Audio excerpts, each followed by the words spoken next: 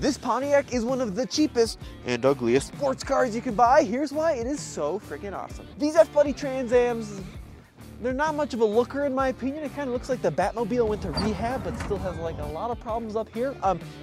But regardless, there's a lot of performance for a tiny amount of money.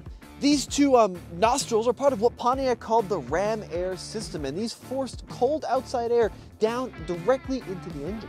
This 1995 has an LT1 5.7 liter V8 that makes right over 300 horsepower.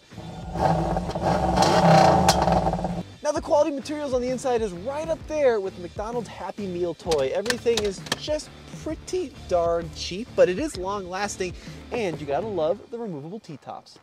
But the real reason these things are so fantastic is we just bought this one 100,000 miles for $6,600. There's almost no cheaper way to get more horsepower and more design for the money.